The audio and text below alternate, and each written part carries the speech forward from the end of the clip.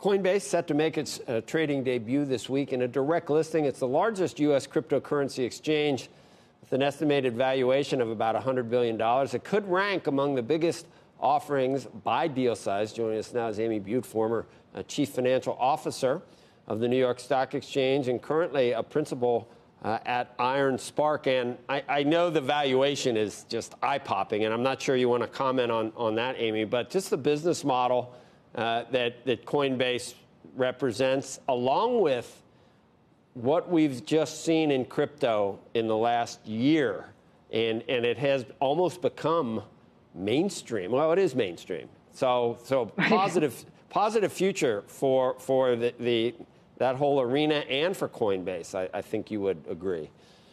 I would agree. And first of all, thank you for having me. It's great to join you this morning. I'm happy to talk about valuation, but I think even more interesting is that this is real innovation in financial services.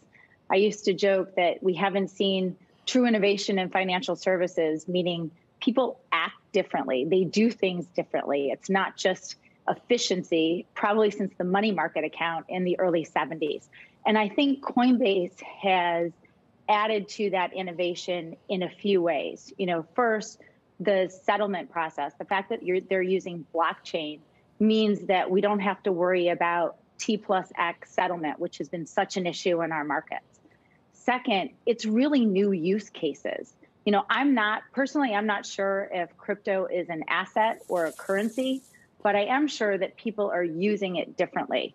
So for example, NFTs, people trading it separately. And then third, I think institutions, even in the last 3 or 4 months, have really come in, and corporates have come in and said, hey, I need to have crypto as a part of my my treasury planning. So the use cases plus blockchain means that people are adding this to kind of their general look within their portfolio and their activities.